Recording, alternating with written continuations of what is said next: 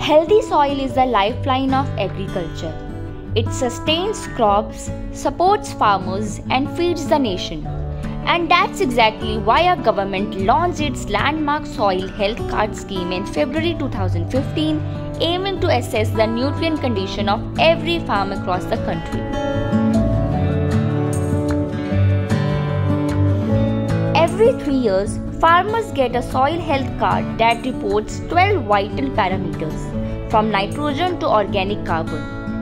These results recommend the right type of quantity of fertilizers, bio-fertilisers, organic inputs, and soil treatment to restore and maintain soil health. By July 2025, farmers received over 25 crore soil health cards.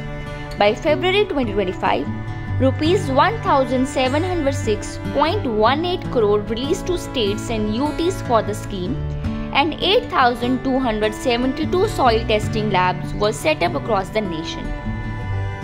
Soil mapping covered 290 lakh hectares, and nearly 2,000 village-level fertility maps were prepared for 21 states and union territories. The Soil Health Card portal brings the scheme to farmers' fingertips through an online and mobile platform.